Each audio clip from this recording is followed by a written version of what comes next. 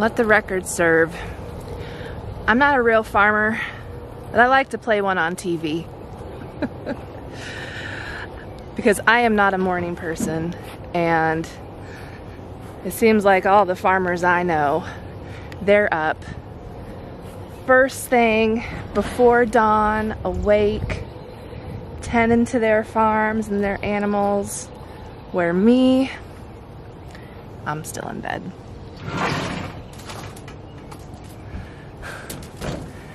Because I am not a morning person.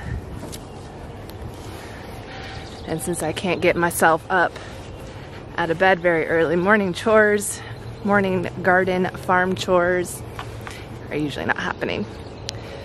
Today, that is an exception.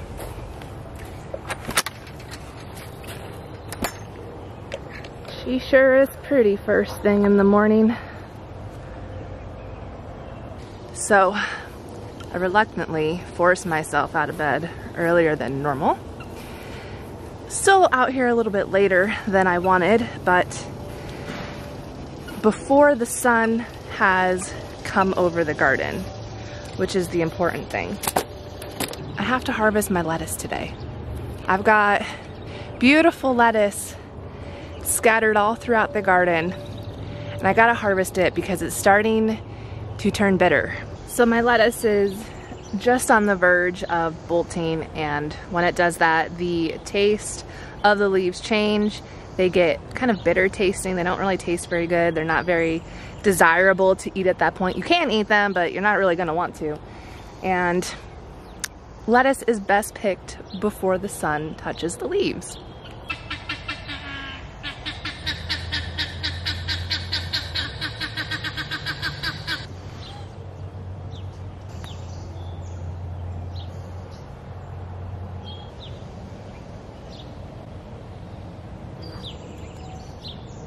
So my lettuces are in different stages. Some are further along than others. The ones that already have a really long stem, I think I'm just gonna keep those in the ground and let those flower, because I really appreciate getting volunteer lettuce plants every season.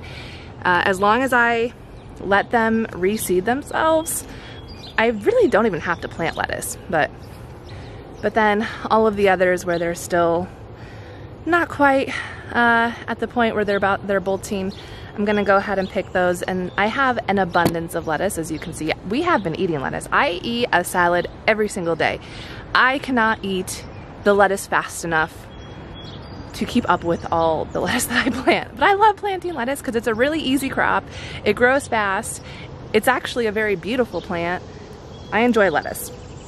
But I am out here early to cut the lettuce, bag it up, and I'm gonna stick it on a cooler out on my porch today, because I invited the local community to come and get some free lettuce if they want lettuce. I put a thing out on Facebook just saying, hey, if anyone wants free organic lettuce, let me know, because I have a lot. And I got a lot of interest in people wanting to get lettuce, so gotta get all that done before I have to start my work day and before the sun comes up. See, the sun is right there, almost over the tree, so I gotta work fast now. So when I'm harvesting lettuce like this, I'm gonna go right down to the root base to cut the stem off, and it stays in a nice bunch when you do that. My hope is that this lettuce will regrow. Sometimes lettuce will do that. After you cut it down one time, sometimes it will regrow a whole new stalk. Considering where we're at in the season, it's hit or miss whether or not it's gonna grow a new stalk or not at this point, but we can always try.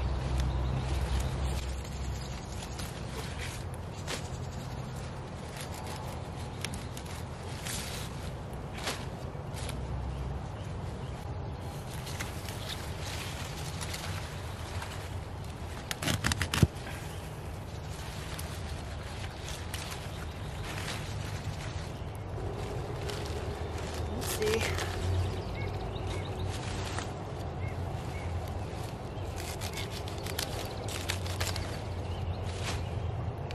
sad to cut all of this.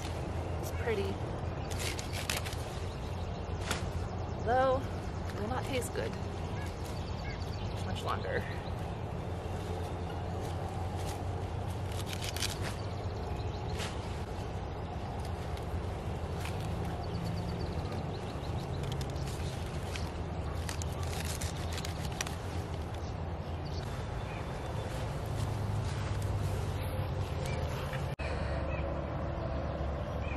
Morning.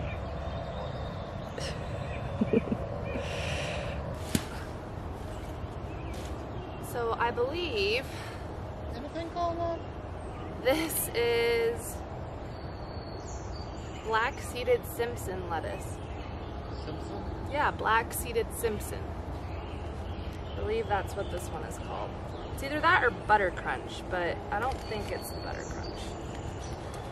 My memory serves.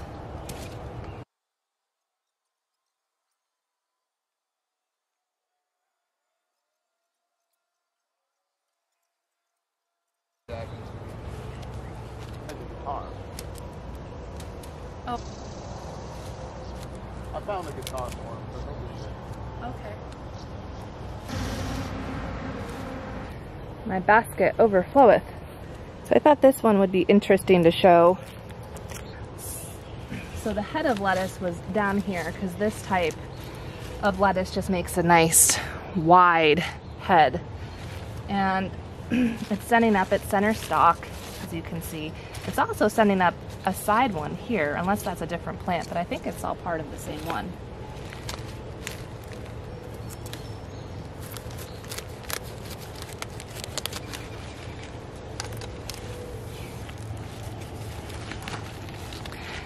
And it's still edible at this point.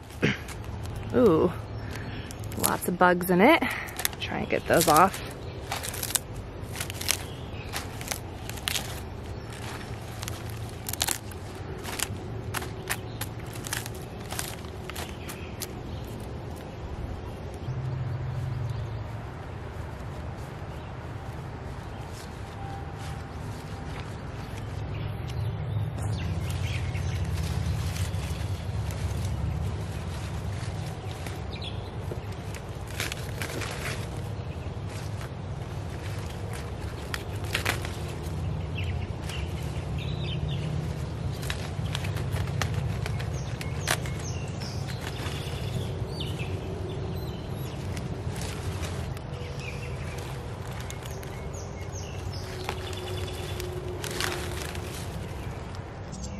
Well, I've lost my handle.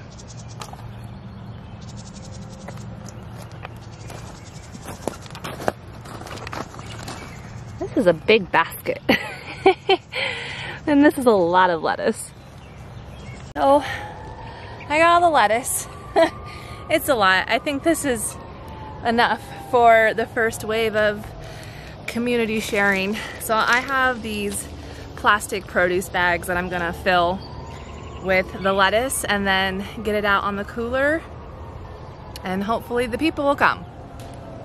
I mean, it's just beautiful.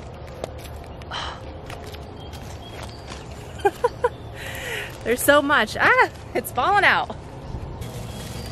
So one of the local organizations I'm involved in and volunteer my time is the Ashtabula County Local Food group, team. It's a group of people who are passionate about growing food and getting food out into the local communities.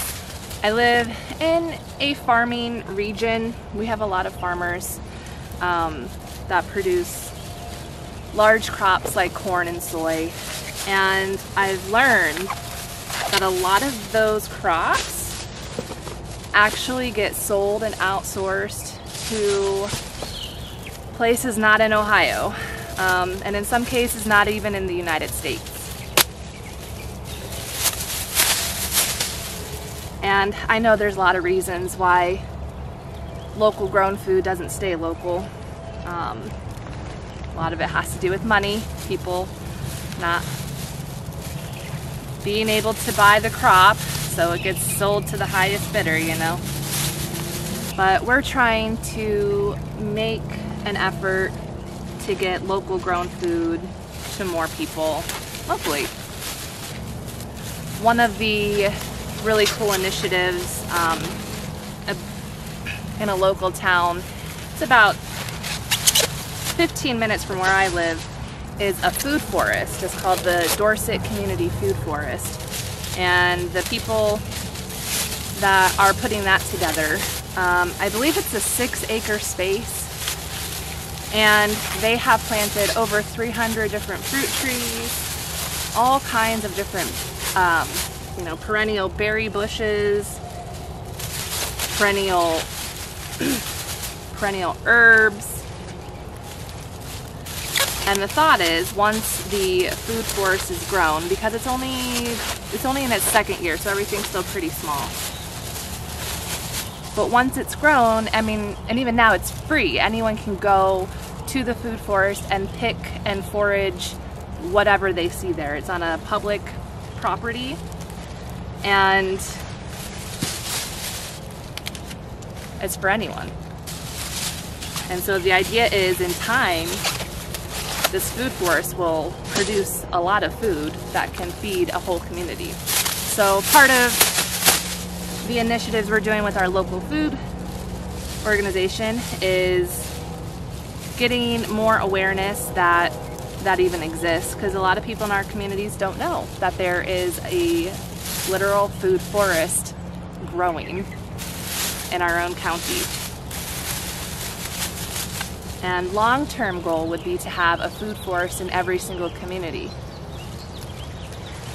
So that way the people that live in that specific community all work together to maintain the food forest and also reap the benefits of the food growing.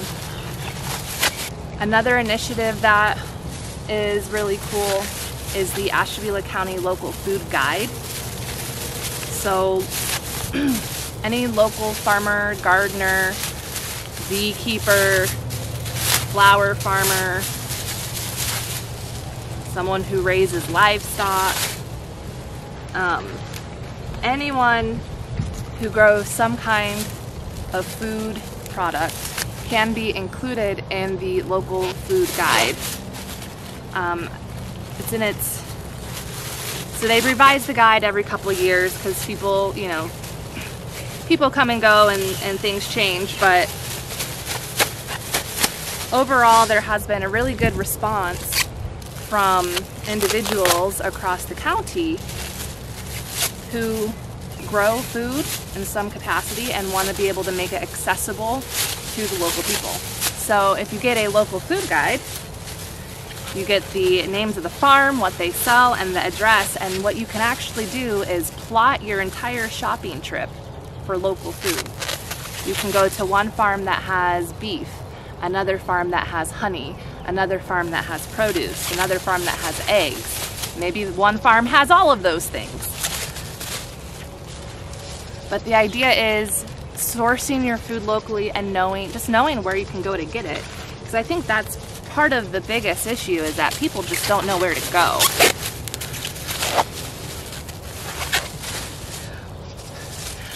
The older I get, the more and more I see where it's difficult for people younger than I to contact someone they don't know. If there's not an internet option to contact someone through like an email or a text, chances are they're not going to make the effort to contact them. I'm generalizing, but I know I even struggle with making phone calls sometimes. I get all anxious and it's like, why? So having these farms accessible to where people can just open up a guidebook, it's also a PDF copy, and just see where are these farms, what do they produce, kind of get your questions answered ahead of time. When are they available? When can you go to them? A lot of them do have social media accounts, so you can go and check out those, but you know, it provides a window and insight into all the local food and how to shop local, stay local, all of that. You know, because we really want to see just this community resilience built, where Ashtabula County can support itself, and that Ashtabula County doesn't have to rely on food that's being outsourced from across the world. It's a big goal. It's a big challenge to face. There's a lot of low-income situations where I live, and a lot of the people in those situations, they may have never really experienced eating a giant head of lettuce like this and enjoying it. Unfortunately, a lot of the low-income, they can't afford this kind of food, and the food that they can afford, well, usually isn't the healthiest. And because of that, taste buds develop and prefer certain flavors. And it does take time to change the way your taste buds acclimate to nutritious food like this. I know even for myself, for a long time, I was eating all of the wrong things, and eating a salad every day was not in my vernacular. Eating tomatoes and peppers fresh, I didn't do it. And it took many years, and really why I kept gardening, to change the way I ate. It wasn't overnight, but over time, it's gotten much easier to eat a healthy lifestyle, and I actually prefer it a lot more than what I was eating in the past. So through Ashtabula Local Food, we are just going to keep engaging with the community. We have different project initiatives that we're working to put together. And I think just right now, at least in the earlier stages of this team, is growing awareness that there even is local food that anyone has access to. Promoting all the different local farmer markets, and just allowing people to build relationships with local growers. And so that's one reason why I am so happy and eager and blessed to be able to share my overabundance lettuce with my local community. I mean, I could go to a farmer's market and sell this off, and I did think about it, honestly, but after thinking about the time to prepare for a farmer's market and do all of that, to me, it just feels much better to give it away. And if I can help bless some people in my area with fresh organic lettuce, then that's a good thing to me. And ideally, we can build relationships to where they know that, hey, if they want some kind of produce in the future, they know where to come. Okay, I got 16 bags ready to go. So if you're interested in the Ashtabula Local Food movement, check out the website www.ashtabulalocalfood.org to learn more about that, and also see the Ashtabula Local Food Guide. The group is also on Facebook at Ashtabula Local Food. And even if you're not from Ohio or Ashtabula County, Ohio, still check it out anyways, because you may get some ideas and inspiration for your own communities and how you can do something similar. So I just wanted to wrap up this video and give an update that the giveaway went really good. I was able to give away at least half of all of the lettuce that I picked that day, and then the rest I gave to the local coffee shop, All Things Coffee Shop, and they gave away the rest for me. And so it was a good situation. It was a good turnout. I'm glad that I was able to bless people with free organic lettuce. And so that was really good. So now we'll just see what I'm in overabundance of here in the next couple weeks as produce is starting to ripen and be ready for harvest, and potentially maybe do some markets or something. I don't know. We'll see what happens. But thanks so much for watching this video. Love to hear how your gardens are doing this year. Please leave me a comment below. And if in your local communities, if you do any type of local food initiatives, as I kind of explained how we have like our local food guide and local food groups that are supporting these sort of initiatives, I am very interested to hear if wherever you live, if there is similar initiatives, and just kind of grow awareness around this space of getting local grown food out to the local communities. If you'd like to connect and follow with me more, I am on social media on Facebook and Instagram, YouTube, of course, at Bloom and Wilt Gardens, as well as TikTok at Lex in the Garden. And I share all kinds of growing tips, gardening tips, home gardener, backyard gardener, chicken related tips and content. So check me out on those, and I hope to see you out in the social universe. Thanks so much for watching. Have a great day and do something you love today. Bye.